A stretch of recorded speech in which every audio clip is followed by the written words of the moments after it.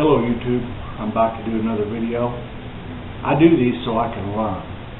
I like to be able to talk to others and see how I can improve on my setup.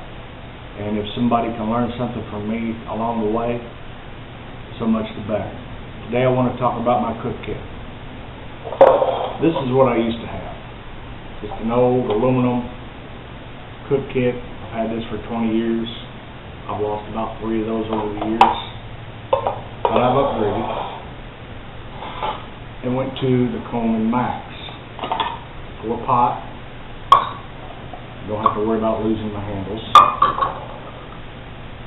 My coffee cup, I put a hot lips on it because it tends to burn your lips when you got hot coffee in here.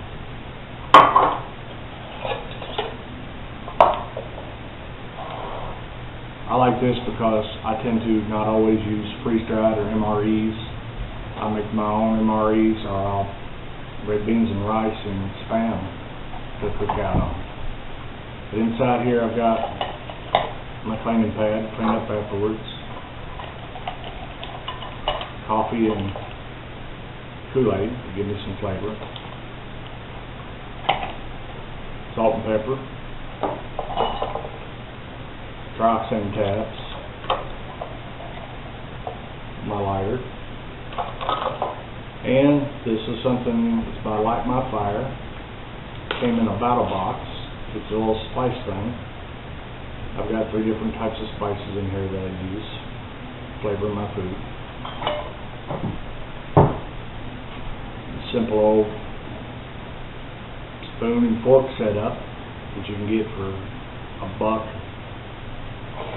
Now for what I do for fire, I like my Esbit stove. I know a lot of people use the compressed gas with the burner. I don't like those.